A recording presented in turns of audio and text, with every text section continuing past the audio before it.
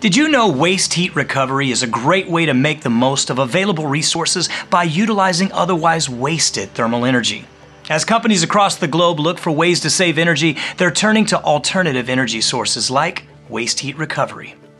Heat can be recovered from various sources. For example, gas turbines, cement kilns, or diesel generators to heat either glycol water mixture or thermal oil, or even used to produce steam. Recovered heat can be used for a variety of applications, including on-site power generation.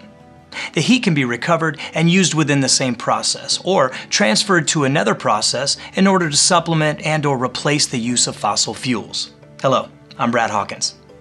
Typically, boiler flue gas exhaust has enough energy that can be recovered economically using a custom-designed economizer. In addition to reducing fuel usage and emissions, an economizer, by preheating the boiler feed water, allows the boiler to more rapidly respond to load changes, supporting claims of major increases in efficiencies. And the best part of this is that there's no discernible downside to waste heat recovery. You can expect a major decrease in energy costs from a system that will pay for itself in months, not years. For example, a 65,000 pound per hour boiler with 7,200 hours of annual operation will save $31,000 per year using enhanced heat recovery with a condensing economizer. At Victory Energy, we're always looking for ways to reduce energy consumption and promote alternative energy resources like waste heat recovery.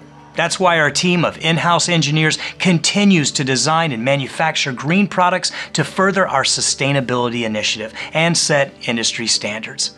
For more information on waste heat recovery and other alternative energy sources, visit victoryenergy.com today. And make sure you join us on our social network. Follow us on Facebook and Twitter. You can also find more helpful videos just like this one on our YouTube channel.